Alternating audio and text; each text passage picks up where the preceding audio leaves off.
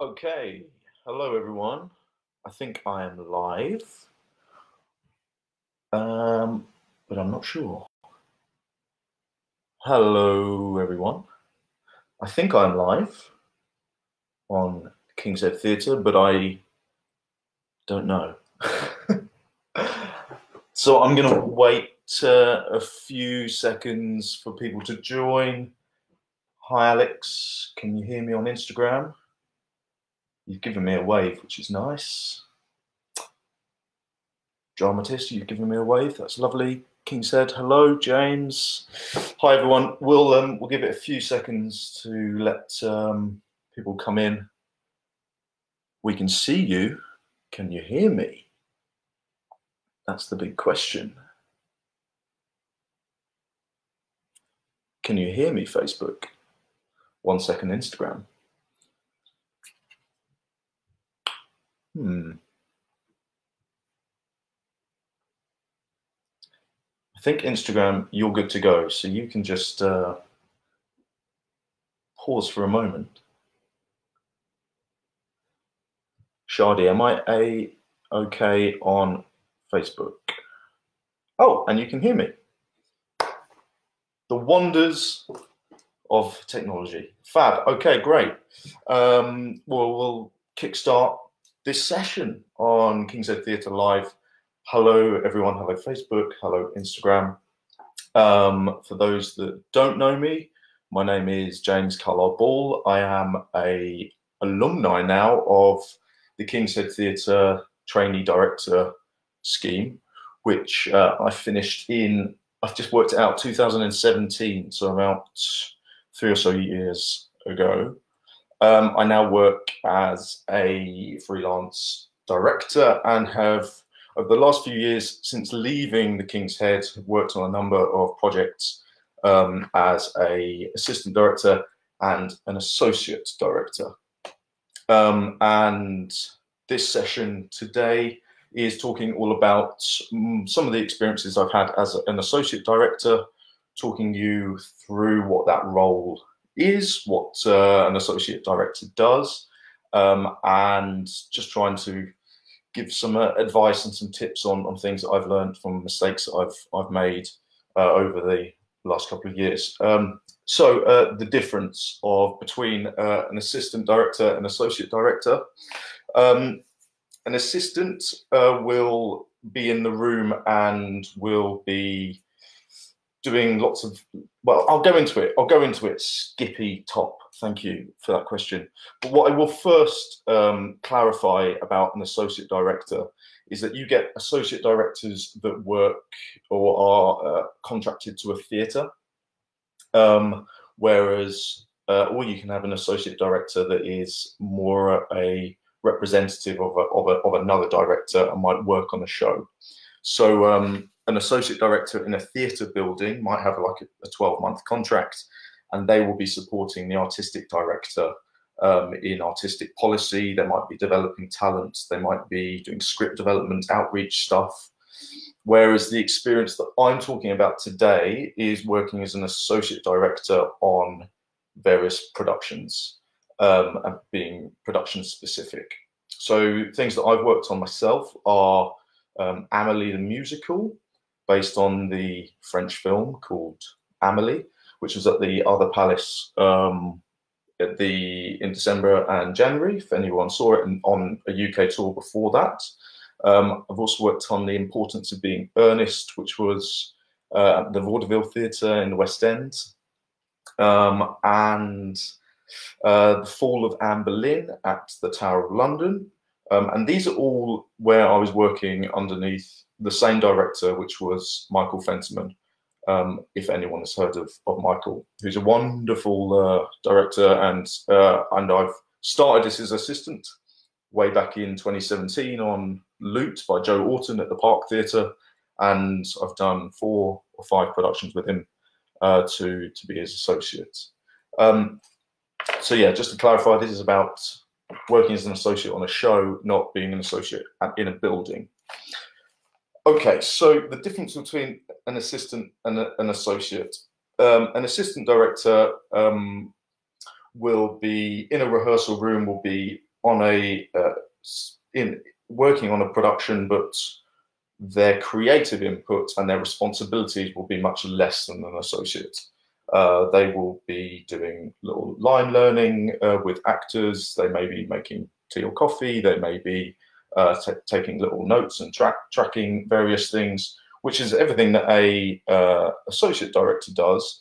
But then when a production is actually live and up on its feet, the associate director will have more responsibility in maintaining the show and working with creative teams to ensure that the overall quality of the show is maintained, and then also work with understudies and various other things which I will go into as we go along.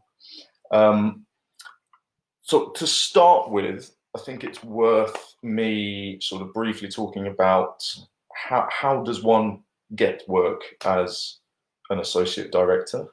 And I think there is no simple answer, and there's no obvious route. Everyone who sort of pursues a career in directing has their own different way of doing it. I myself was fortunate enough to be on the King's Head Theatre trainee scheme, which sort of opened a couple of doors and allowed me to meet Michael Fentiman, who I mentioned I've worked with a number of times. And a lot of theatre buildings do open up opportunities to emerging directors. I mean, I know that the Young Vic, the Old Vic 12, Kiln Theatre, I believe, these are London-based. The New Vic, they have a scheme. There's various schemes from theatre buildings that are welcoming emerging directors in. So it's always worth trying to check what those are. The other way to become an assistant or an associate is to actually do a MA or a BA in directing, and there's various universities and various drama schools that will offer specific training. Off the top of my head, I know Birkbeck, I believe, do a sort of a part-time 2-year MA in directing, but there's various methods of finding contacts through establishments in that way. Or, you know, I've worked as an assistant to a director whom I met just through networking, and I met him at the Actors Centre in London. I liked his work. We got on well. We had a coffee, and we sort of built up a connection that way. But yeah, if you're seeing work, if you're going to the theatre, you're watching things that you like, write to those people. Tell them, I like your work. This is why I like it. I want to learn from you. How can I help? These are ways of building up contacts. And then there might be job call-outs. I know, you know, it might be on Twitter. There might be someone looking for someone to just help them in a workshop or read a script or etc. etc. As I say, there's no direct, obvious route about how to become an assistant or an associate or to work as a theatre director. But your passion and your just your pursuit of that goal and loving what you do is going to help you. But I don't want to spend too much time about that because it's different for everyone. But if there are any specific questions about that, or people want to get in touch with me afterwards, absolutely, I'm here. Rock and roll. Let me have some water. Okay, so you've got the job. You're an associate director. You sign the contract. What the hell happens next? All right, so we're in a stage of pre-rehearsal. So you know what dates the rehearsal is going to happen. What do you do? Now, you may be asked to do some research, which this is a responsibility that an assistant director might have, but also an associate. Now, examples of research that I've done myself: Loot by Joe Orton, which is a late 60s play. Michael, who was directing it, he rang me up and he said, James, there's a censored script. There's a censored version of this play. I want you to find it. And off I went, and I found the script that had been sent to the Lord Chamberlain office in the 60s, and they basically told you what you could or couldn't perform. And I found this script sent by Joe Orton in the British Library, and it had all of the bits that were like rubbed out that said, you can't say this, it's too religious, you can't do that, it's a naked body. And I sent that all to Mike, and well, he put it in the show. Other things I've researched, when we did The Fall of Anne Boleyn, which is all about Anne Boleyn's her time in the Tower of London before she had her head chopped off. I had to find the letters that were written between her and Kingston, and which was one of the guys who was sort of looking after her in the Tower of London, and then sort of transcribe this Old English into modern English, which was then used in the devising process. So what's so pre-rehearsal research can take many different forms. My tips for you would be, if you're London-based, definitely look at getting yourself a British Library card. There is like a wealth of knowledge and information and an archive of scripts and all sorts of stuff in there, which is a treasure trove, even if you're not like researching specifically for something. Or again, London-based, but the V&A archives, if you can sign up to that, get a card. There's all sorts of cool stuff in there from decades gone by, which you can look at. They're my two go-to, which have been really useful for pre-rehearsal research. But yeah, that's quite fun, that bit of the job. But because you're the assistant/associate, because you're not directly the sort of the creative vision leader, as the director is. Oh, sorry, things are falling. Because you're not the lead director, you're not really involved in design meetings. You're not really involved in casting as much. You're doing stuff which is going to support the director in what they do when we get to the rehearsals, which is why research is like the main sort of thing. When we redid Amelie, we moved Amelie from its tour version and transferred it into the other palace. It was a different stage. Different stage configuration. We also, some of the actors dropped out. We had a slightly smaller cast. So before going into rehearsal, it was I got like the stage layout, and I had to try and figure out. I had all these little little like chess pieces, and I was pretending that all of the actors were moving around, and I was trying to restage the musical for re-rehearsals, if that makes sense. Okay, that's sort of pre-rehearsal as an assistant/associate, but now we're getting interesting. Now we're going to move into rehearsals. What are you doing? What's the point of you being there, and what do you want to achieve? So you're not leading rehearsals, you're not the director, but you are absolutely integral to being there. You have to absorb, observe, and support everything that's happening in the room. As an associate, you might have a slightly more creative role. So I've worked with Michael a number of times. He gives me slightly more responsibility in terms of going away and maybe working with an actor on a scene, or sort of just staging something, or going and re-rehearsing things, which you might not do necessarily as an assistant. But you are an extra eyes and ears in that regard on the show and what's happening in the rehearsal room. But you want to take notes of everything that's happening. So, for example, with Oscar, when I did Oscar Wilde, The Importance of Being Earnest, it's a really like linguistic, like robust language, loads of epigrams, where long lines that are that are very funny, but you have to sort of rhythmically are very specific. And I was jotting down relentlessly, right, this is how you do that, right? Okay, what's the intention behind that? Okay, oh, what's going on here?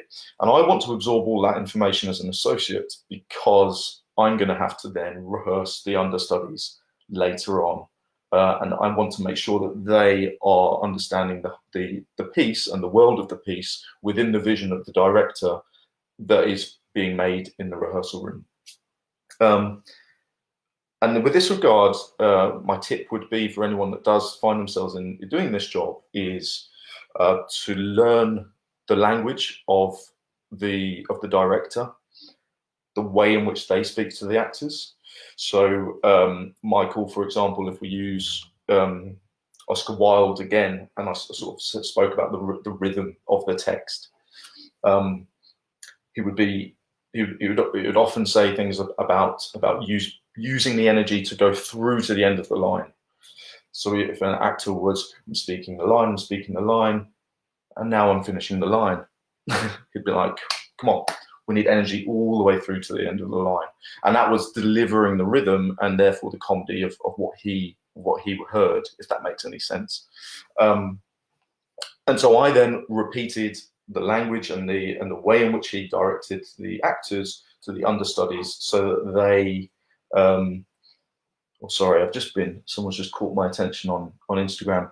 Skippy Top, Oscar Wilde said his epigrams should be delivered like a pistol shot, I think. Yeah, thank you, supporting my point. Yes. But yeah, you want to sort of reuse the language from the rehearsal room for the understudies, so everyone is learning within the same world of the production.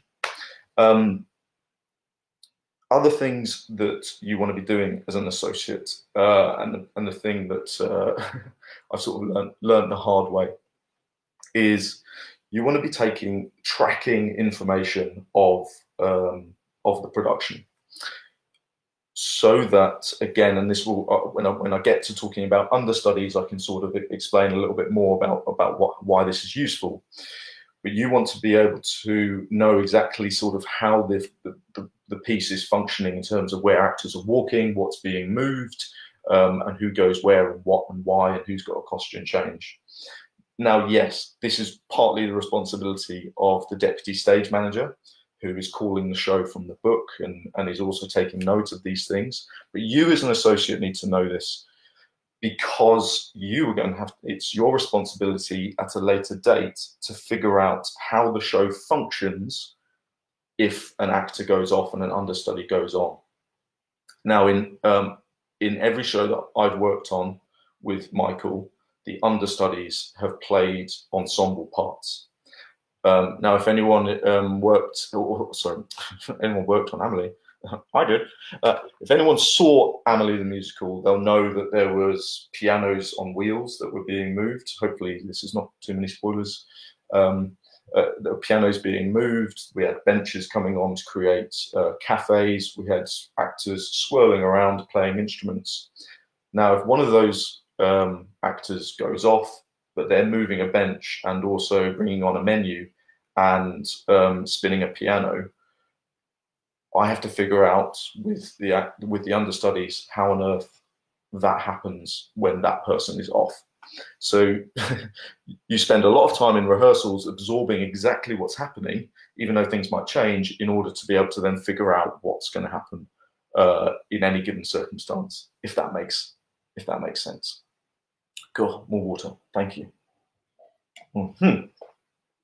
So I've jotted down some other things that you might do in rehearsals on a show. So you might run warm-ups, which I've done. You might read in for actors that are late, naughty, or a doctor's appointment, more reasonable. You might source experts, and like doing more research. So, for example, Anne Boleyn, we wanted to know what the appropriate ceremony would be for Anne Boleyn to receive, what's it called? When they give you the bread in a Christian ceremony. It's gone straight out of my head. But yeah, how would the priest conduct that ceremony? What things would he have with him? So I found some university experts. I think he was in Wales, who had recreated all of these medieval sort of ceremonies, and I got him to talk to me and give that information to the cast. Sorry. Production meetings, you're going to be sitting in as a assistant and an associate. So in the production meeting, you'll have every member from the creative team, usually. Communion, thank you. That's exactly what I meant. So you'll have lighting, you'll have stage management, you'll have costume, sound, production managers. You'll have everyone sat there in a production meeting, basically updating as you get closer and closer to entering into tech and going into a theatre, and you'll sit in on those meetings. As an assistant, you might be, or associate, you might be doing educational workshops and outreach. You might be starting to think about what those might be. You might lead games in the rehearsal room. As an associate, Mike, for example, has often rung me up and said, James not going to be there for the first 15, 20 minutes or first half hour. Can you do X, Y, and Z? Or can you tighten this scene up? Or can you get the actors warmed up? Can you make sure that the time is used and people aren't standing around and having a coffee? You might take actors out and do line learning. These are all different things that assistants and both associates would be doing in rehearsals. But you are facilitating the smooth running of a production. And I've often thought, and maybe this is maybe this is not right to say, but I'm going to say it anyway. So whatever. But I've often sat in a rehearsal room and sort of thought, weirdly, if I wasn't here, the rehearsal is going to function. The rehearsal will happen because the director's here and they're running it. But it is integral that I'm here. It's a really weird feeling. It's like, I don't need to be here, but if I wasn't, it would be a pretty bad thing. But you want to understand every element of the show, and forgive me if I'm sort of going over the same thing again. Okay, just because of time, I'm going to move on into the technical rehearsals. So this is where all the actors and the set and everyone is moved, and the lights and everyone is moved into the theatre, and you start putting it on stage and all the lights and sound. And I think people should be relatively familiar with what a tech rehearsal looks like. And your job, again, you're not leading the tech, unless, I mean, I have run tech, but that was a different circumstance. But because particularly that was a remounting of a show. But like, you're just going to be facilitating between all of the departments, making sure that costume are happy, making sure that lighting are happy, making sure that the stage management are happy, making sure that all the actors are happy, relaying notes to actors when the director is elsewhere running tech. So we get through tech. The show opens. We're into previews, and again, for different directors, you're going to be required to do different things.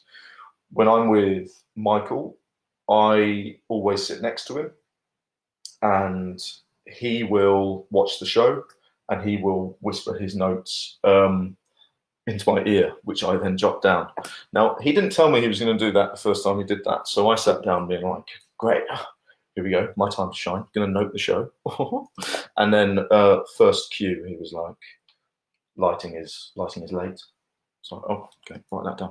Anyway, you're then, so throughout previews, you take, for me, I would take the notes, I then relay those notes to the actors, and make sure that, and again, what I was saying about understanding the language and how to talk to the actors, that's something that you're going to begin to start doing now. So you're not talking completely out of context for how they understand the work. So you go through previews, you get to press night, the show is great, everyone's happy, it's to where you want it to be. Press night's great, you have a few glasses of Prosecco, and then the show is open. Right, so as an assistant director, you may or may not be asked to check in on the show and watch the show weekly. As an associate director, you're almost certainly definitely going to be asked to do this. And this is where really your role begins to sort of get going. The director will probably move on to another production, or their main job is done. They've got it to press night. It's opened. Bang. Here you go. So your job as associate is to keep an eye on the show. Now, if that is a tour like Amelie was, then that will involve going to various places in the country to make sure that the show is maintaining the correct standard throughout every performance and in every venue. That also may involve going to the venue at the beginning of the week. So the show's moved in on the Sunday, the Monday, let's say. The stage management and the technical team have put the set in. They've tried to do they've done the lights and everything's up and running. You will watch that opening show, where you'll be there to facilitate that get-in. You are the director. You're the associate director in representing the director to make sure that the show fits into the theatre. So it's quite a relatively big responsibility. You're then watching it, and then you're going to note the actors and make sure that they are maintaining the performances that are required of the show. The other thing that you're going the other thing that you're going to do is now you're going to get your hands on the understudies, and you're going to have a period of time in which to prepare them for for going on stage. This will probably happen around matinee performances. So Importance Being Earnest, which was not on tour, was in one theatre, but I went in on Wednesdays and Fridays in the afternoon, where I had 3 or 4 hours with the understudies, and I did my best to prepare them and go through the show. Now, this is where me having the tracking information of where actors move on stage comes into hand, because they have to replicate that. You can't have understudies, roaming around doing their own thing and changing the blocking. So you need to have that information, which the stage management will have as well, but it's good to have it yourself. But this is where you're then also using the notes that you've made in rehearsals, going, well, actually, in this production, the context of this line is this, whereas in another production, it might be slightly different. So a good example if I use The Importance of Being Earnest, the two lead male characters, Algernon and Jack, a lot of what they're talking about is they're talking about these sort of hidden lives behind them that they're trying to protect and not reveal. And in our production, we were sort of trying to make it quite dark, quite seedy. Their sexuality was sort of ambiguous, and so that was what was underneath all of the language, was this in this Victorian, within the Victorian English context, these two men with quite naughty, sinful, sort of hidden agendas. I needed the understudies to understand that, so that they could drive through the production in the same way. You're going to run understudy rehearsals. You may well have a understudy performance whereby they get an opportunity to perform, because understudies don't necessarily get to perform. They might learn all of that part. I mean, one bloke in Amelie, I think he had 4 different parts, but that's 4 different musical parts and song and tracks of like where to go.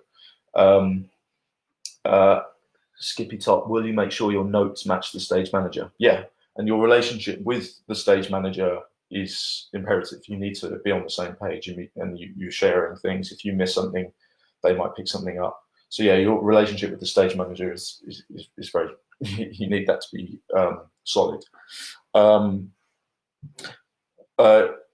So I mentioned earlier about these trackings, and like what happens if one actor goes off, who's going to move X, Y, and Z.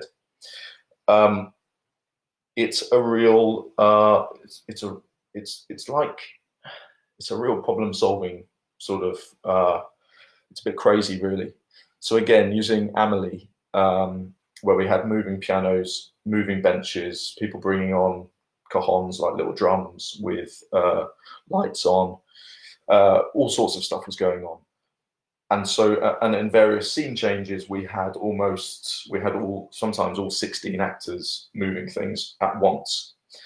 Now, if all 16 actors are moving something and then one of them goes off because they're ill, someone has to figure out who covers that. And that responsibility comes down ultimately on the head of the associate director.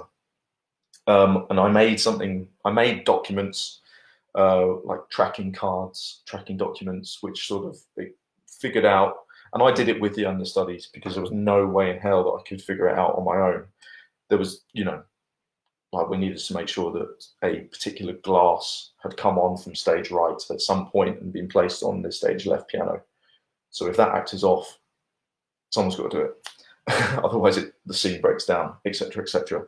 So that's your next job, is to make sure that you've got these tracking cards so that stage management, if you're not there and an understudy goes on, stage management can stand there with these cards and go, right, you are doing X, Y, and Z, you're covering X, Y, and Z, and you're covering X, Y, and Z, so that you can come and do the song and you no longer need to take off the cello and X, Y, yeah.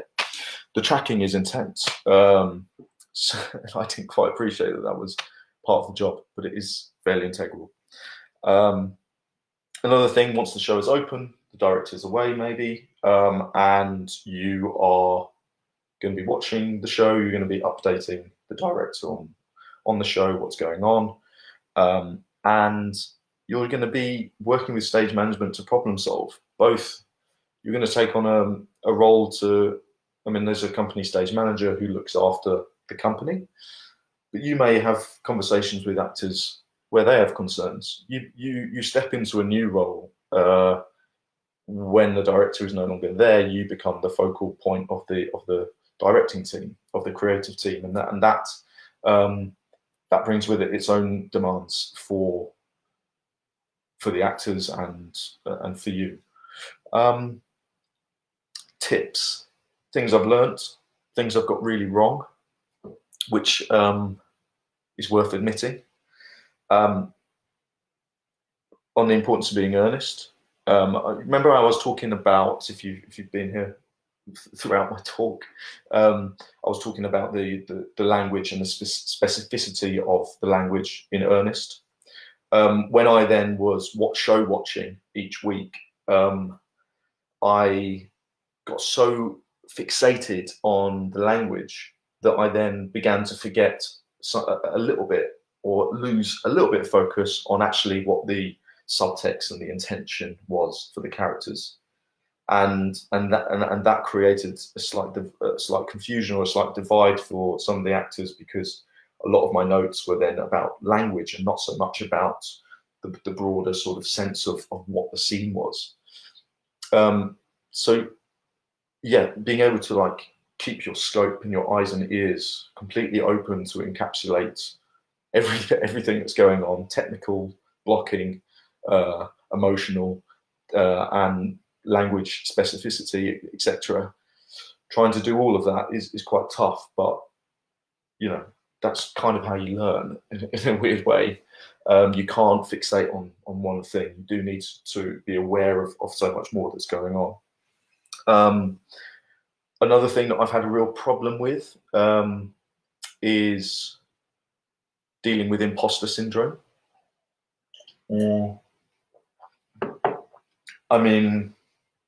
I personally was, it was amazing, my first West End show. Wow, here I am. And before that, I'd only worked really in sort of fringe theatre and pub theatres, and off West End, and yeah, get a major problem with the imposter syndrome. Sorry, someone said, what's imposter syndrome? Imposter syndrome being that you feel like you shouldn't be where you are. you massively doubt your own ability and your own use to a production. Feeling like you don't belong. Yeah, exactly. Imposter syndrome is completely normal, I think, and directing is a fairly scary thing to do. And just, I think, just go along for the ride, and actually admitting that you are going to make a few mistakes, and that's okay. And and actually just being nice to people, that usually helps, because then and asking for help. That's probably the thing that I should have done more, is that there I was standing in the West End doing this Dominic John Gould season, and going, oh right, okay, so I'm rehearsing in the theatre. I didn't know I was doing that. Sure. And just asking help, asking stage management, like what's going on here? What hours am I supposed to be doing? What am I supposed to be achieving? What should I be doing by a certain point? Asking the director, how should I talk to the actors, etc., etc. Just know that you're fine. And the reason why you're in that job, doing that job, is because someone believes in you and someone's given it to you already. Be grateful, learn from it, make mistakes, and that's fine. I mean, it's all good.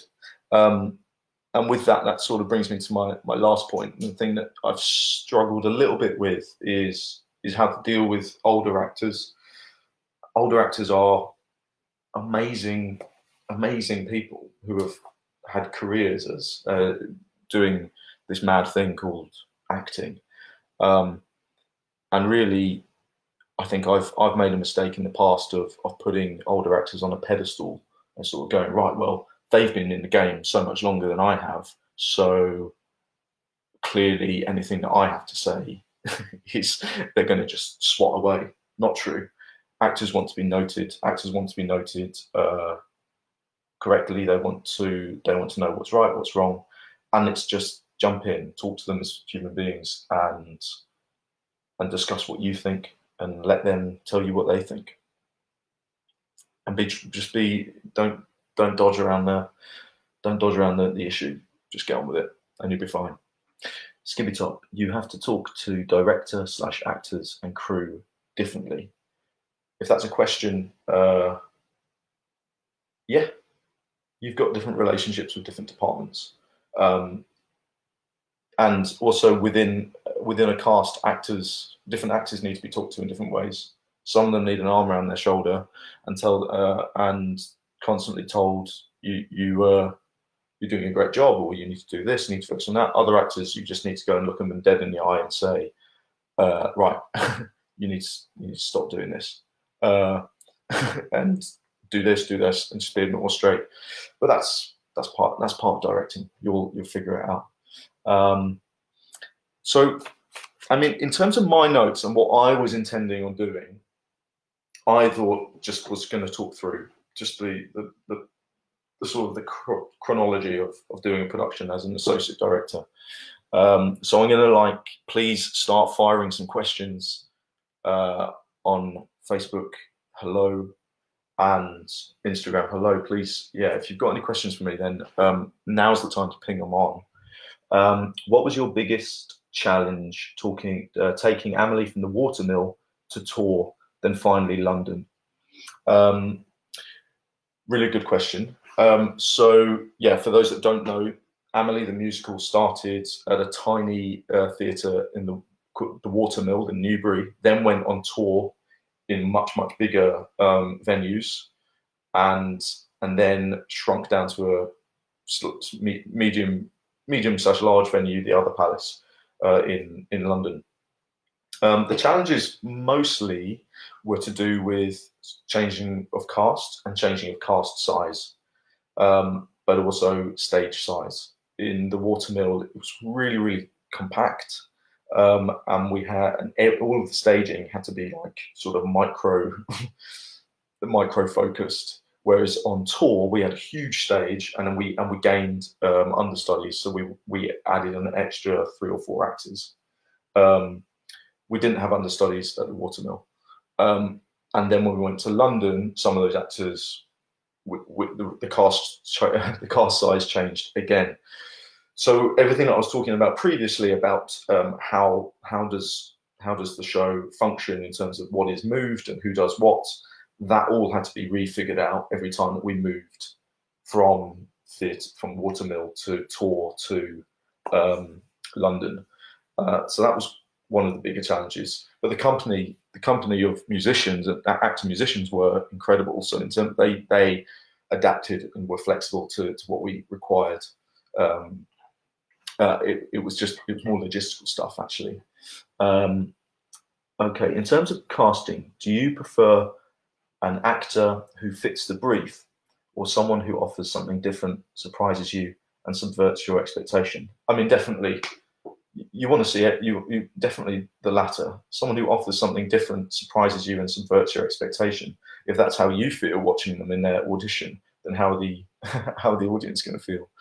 If someone is giving you something really fresh and changing your perspective of the role and of the play, then that's really exciting.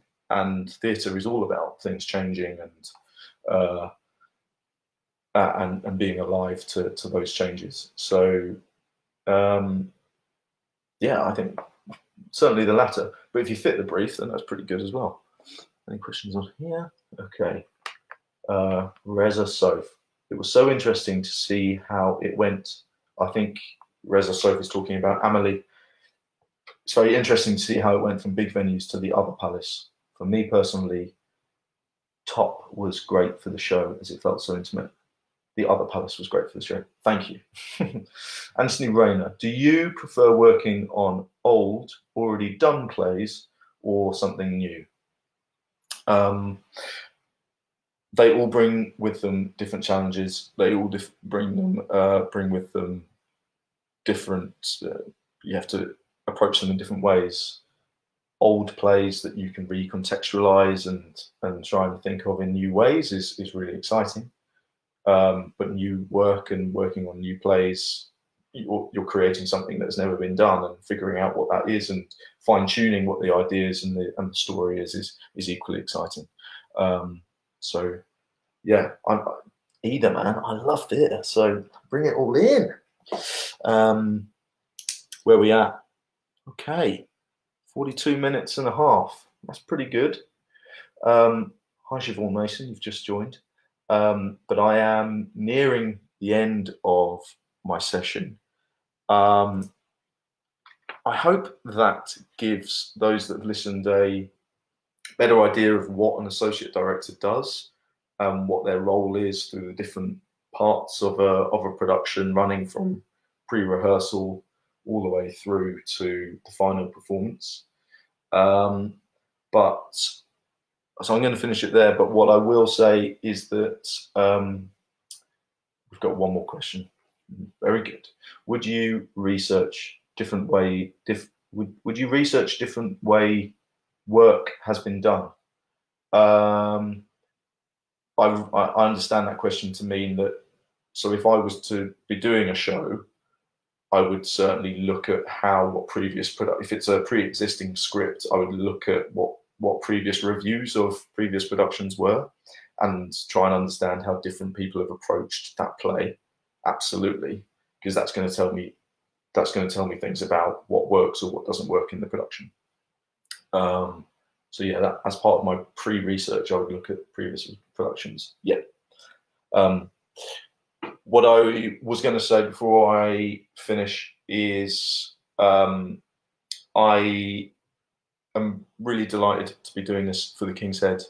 It's a fantastic theatre, and I'm really pleased to be part of their initiative to connect with people during this crazy time. But if anyone wants to get in touch with me personally to talk further about associate work or assistant work or Amelie or anything really, then please find me on Twitter, James Callàs, Callàs, C-A-L-L-A-S, ball, like football, or Instagram, again, James Callàs Ball, or my email address, james.callas.ball@googlemail.com. ping me an email, and we'll have a chat. One more question. Would you outline homeschool homework on the different roles? I'm not sure I understand that question. Sorry, Skippy Top.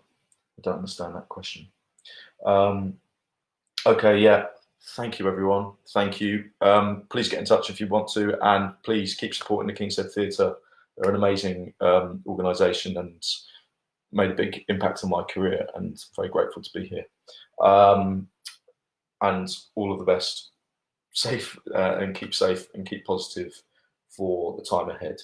All right, over and out. Facebook, ta-ra, end live video, and